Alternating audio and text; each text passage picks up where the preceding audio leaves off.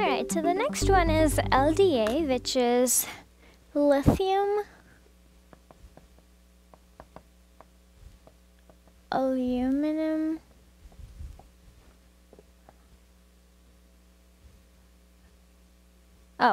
sorry. Should be lithium diisopropyl amide. Okay, so this is LDA, and you have a nitrogen since you have an amide.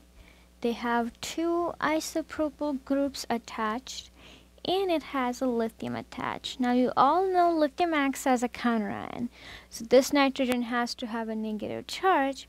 If it wants the negative charge, it has to have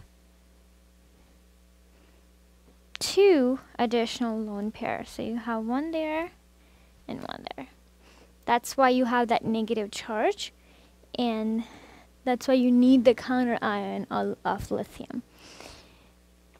Alright, this is also a very, very, very good base, and it's huge because it's bulky. So it's a huge but strong base. Know these characteristics because when you learn chapter 9, you're going to have to know why you have to use just huge, or why you have to use strong base versus weak base. So make sure you know this characteristic, remember, for the exam.